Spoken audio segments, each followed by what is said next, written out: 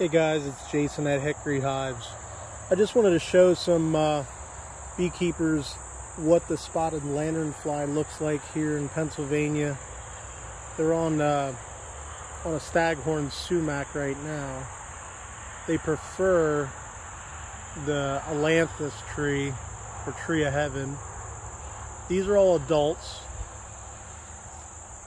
and up here is a nymph.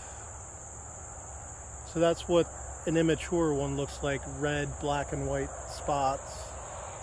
And as I'm standing here, their excrement is falling on me, which is a honeydew that the bees feed on. And we'll produce a honey crop. It's great for building them up for winter, the bees that is.